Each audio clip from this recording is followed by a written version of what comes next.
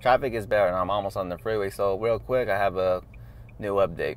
I planned on, going to different, locations of Regals, depending what big movies that will be released. Because I would want to see the reactions in the bigger auditoriums. Because of course, the local one here, yeah, they get, because we have big auditoriums. I know the one in Riverside Plaza, that one's very nice. I went there starting 2 weeks ago, and then I went there last week too. Yeah, it was pretty cool. I like, the seatings because they have like the seats where, ones that lay back. They're pretty nice. And yeah, it's nice. It's pretty a nice area too. And I plan on going to the Ontario one, the one in Irvine too. Yeah, just whatever the ones look really, big. Because I know a lot of them do have small auditoriums and then bigger ones. Because I always like going in the bigger auditoriums.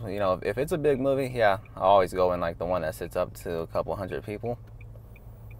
And then I love hearing, we all do, we love hearing the audience reactions. For some reason, I don't remember what movies will be coming out next week because depending on what comes out next week, if it looks like a big movie, I'll probably go to Ontario.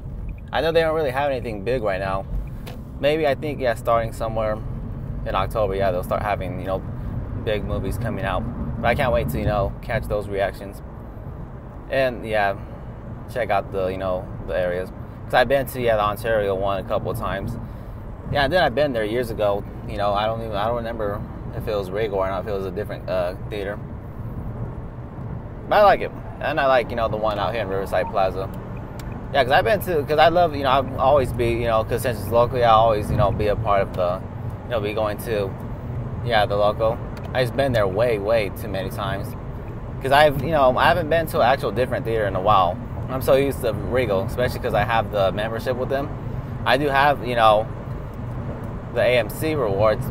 I haven't been there since, Godzilla vs. Kong. And, and they're pretty, of course, they're nice there too. And then Harkins, I haven't been to one of those in over 2 years.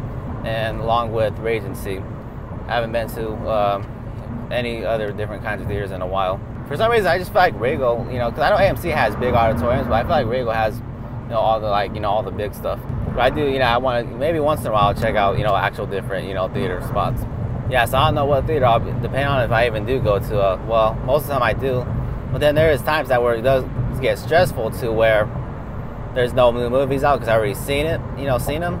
But then, I will, if I liked it the first time, then I'll go check it out again. Because I did that 2 weeks ago because, I was, the movie was pretty good. I was really into it, and then I was bored that following Saturday.